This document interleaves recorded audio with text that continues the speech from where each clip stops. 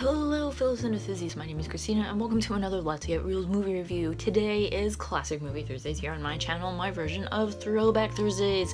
Today is still my film noir reviews. It is Noirvember in the old Hollywood fandom.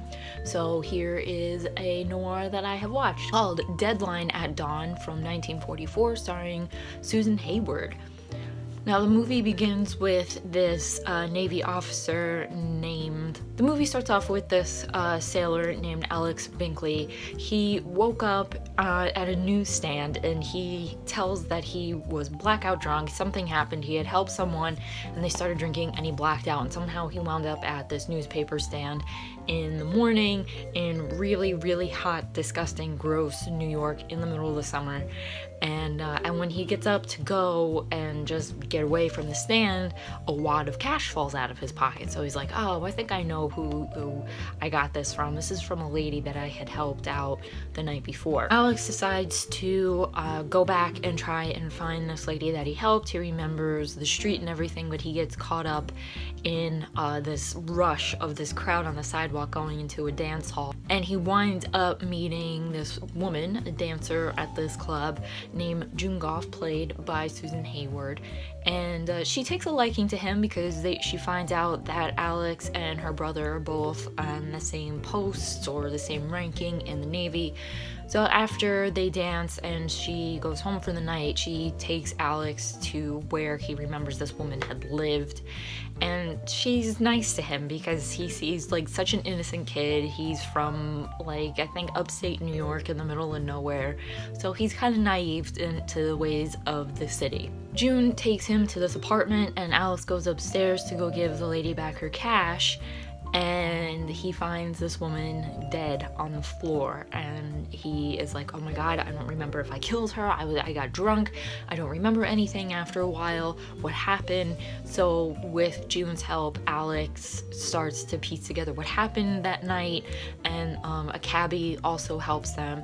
There's a lot of seedy characters in this film. I mean, it also, like, the opening shot is this man called Sleepy Parsons. He's blind. He goes up to Edna, who is the woman who was murdered, and he's like, where's my money, and you know, you weren't good to me, all this stuff. And then it just, like, there's so many other seedy characters in this. You're like, this person did it, this person did it, that one did it, or they could have done it.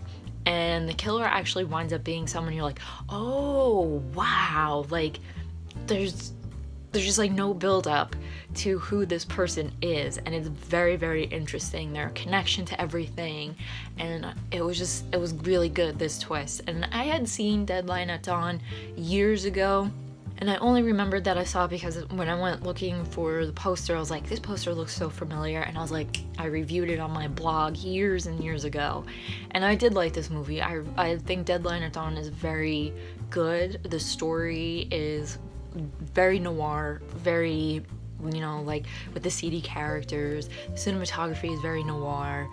The direction was actually by this director who's a stage director, so it's very, like, to me it seemed like there were tighter shots. It was, a lot of the characters were stationary, they didn't really move too much within the scenes, and it was really good. I really liked Deadline at Dawn. I love Susan Hayward in this.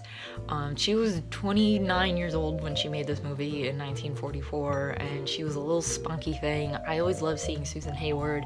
She's a Brooklyn girl, and you can always, like, if you know that, you can hear it. You can hear her Brooklyn accent a little bit, and she's got that, like, toughness to her, and she was so perfect as June.